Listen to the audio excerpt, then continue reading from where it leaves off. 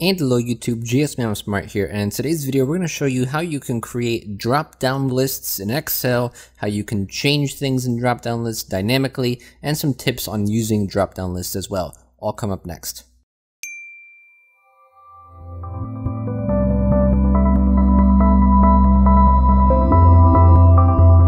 What's up everybody, GSmanimsmart here, today with another brand new video for tutorials with GS, and thanks for stopping by. Glad to have you here for another video. If you're new to the channel, new to my videos, I encourage you to subscribe. Plenty of other Excel tutorials, plenty of other technology tutorials and software tutorials. We have tutorials on video editing, audio editing, image editing, and plenty of other Microsoft tutorials as well, including more on Excel. So if you're new to the channel and you're interested, go and hit that subscribe button as well as that post notification bell so you can stay up to date with all the most recent videos.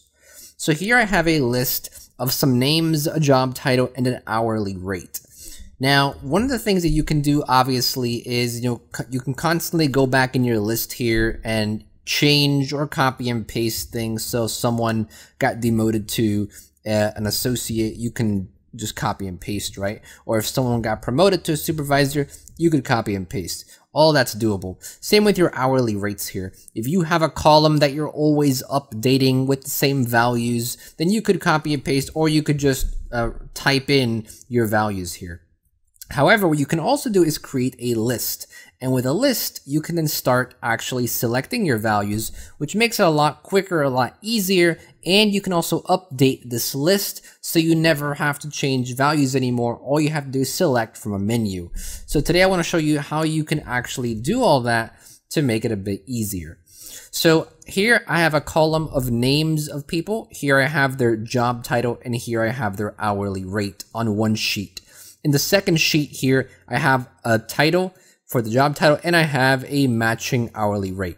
If I wanted to create a list now, a drop-down list for the job titles and for the hourly rates, I would do that by going to the cell that I want to create that list in.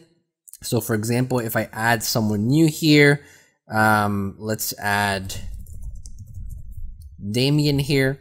And if I wanted to actually give him a job title or select the job title from a drop-down list, I'd say, okay, here I want to create a list. I go to my data tab up here. Here's my data tab. I go to data validation, and the first option, data validation. Then in the first tab here, I go down to list. And then here it tells me where's your source, where are your options going to come from. What I can do is click this little button here that allow me to select cells. Then I go to my second sheet. I select all of my titles. I click the button again, and there you go. I now have the option selected. I can press OK. If I go back to my sheet here, now I have a drop-down menu of this person. So if I'm going to make this person a manager, I can make this person a manager. Same with your hourly rate. I can go over here. Here are my hourly rates. So I'm going to go to my hourly rate column here. Go back to data validation, go down to list again, click the little button there, highlight all of my hourly rates, click the button again, press OK, and now I also have my hourly rates, and I can select my hourly rates here.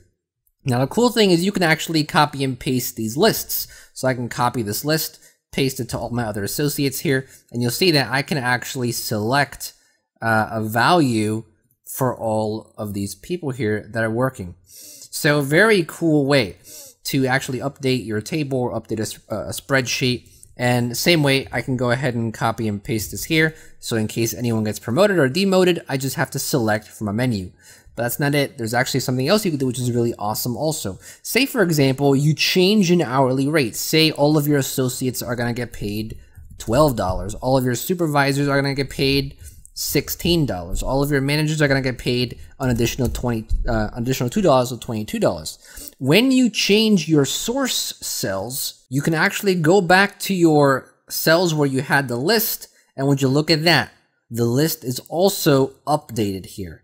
So whatever updates you make in your source cells, you can also make in your drop-down menu here. Automatically gets made, and then you can select that new value. So you can update lists, you can copy and paste lists, and you can create lists to make it easier to fill out data through a drop-down menu rather than having to copy and paste. The other thing that's important is that you want to make sure you highlight your lists. Now in this case, it wouldn't be really worth to do that because you know that this middle column is always going to have a list. You know that the hourly rate is always going to have a list. But say for example, you're creating a quiz or you're creating something else that you want to upload to a website, such as a survey, or you're uploading a form that has some options in a drop-down menu, then you actually want to highlight that list so you can be aware that, hey, this is a list, because just looking at it from this view, you can't tell what's a list. You have to actually click a cell and then you'll see the drop-down menu here, the drop-down arrow here, but without selecting a cell, you don't know which cell is actually a list.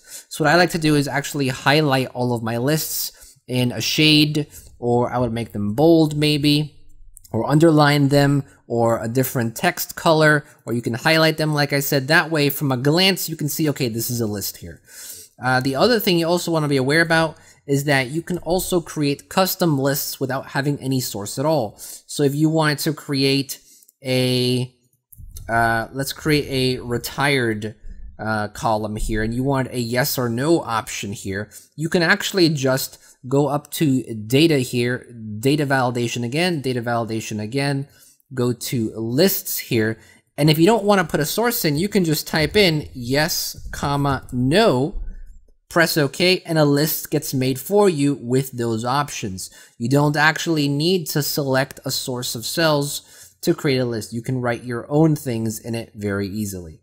So that's how you create lists in Excel, that's how you update lists in Excel, and that's how you can also identify lists, and a few tips on that as well. Hopefully you found the video helpful. If you did, go ahead and leave a like on the video. Any questions, comments, suggestions, things you're confused about, if you know of some better tricks and tips to make this even more efficient, leave them down in the comments section below. We're all here to learn. I encourage you to check the comments section. And if you haven't subscribed to the channel, make sure you subscribe to our channel. Plenty of other tutorials on the channel regarding Excel and plenty of other software as well. And if you want to check out my most recent video, click the annotation here. Want to check out a similar video to this one, click the annotation here. Want to subscribe to my channel or my other channels, click the annotation here. And if you want to donate $1 to my Patreon page, you can click the annotation here. That's pretty much it, guys. Thank you for watching as always. This is GSmanimsmart, and I'll be back as soon as you think. Don't go anywhere.